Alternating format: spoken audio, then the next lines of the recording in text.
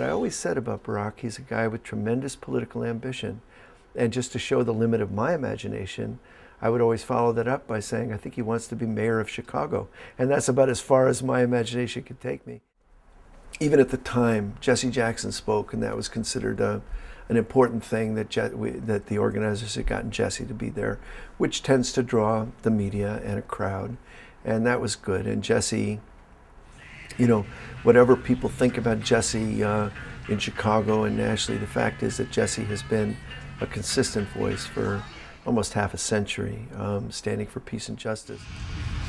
We fought back after September 11th because we had no choice. Today we have a choice. War drums are beating. Barack Obama also spoke, and that was a memorable speech because the theme of it was absolutely resonant. The theme of it was that I'm not against all war. The theme of it was I'm not a pacifist, and I'm not saying that all war is always bad.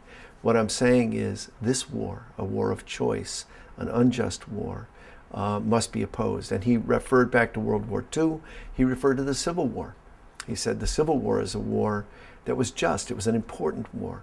And even though it was bloody and miserable, the fact is that the fight to end slavery was an important thing to stake the nation on. But this was a frivolous war, a war of choice, a war that was unnecessary, a war that was being based on a lie and on a series of lies. He's a community organizer in his background. That's huge. And not only is he a community organizer in his background, he was elected because of community organizing, and that's huge. When you think back to the primary, the thing that he said that was, to me, most telling and most important was he was asked by a reporter who he thought Martin Luther King would back.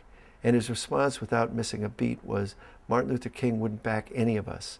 Martin Luther King would be in the streets organizing for justice. That's exactly right. So if you want a peace movement, he even said that at that rally. He said, if you want peace, build the movement.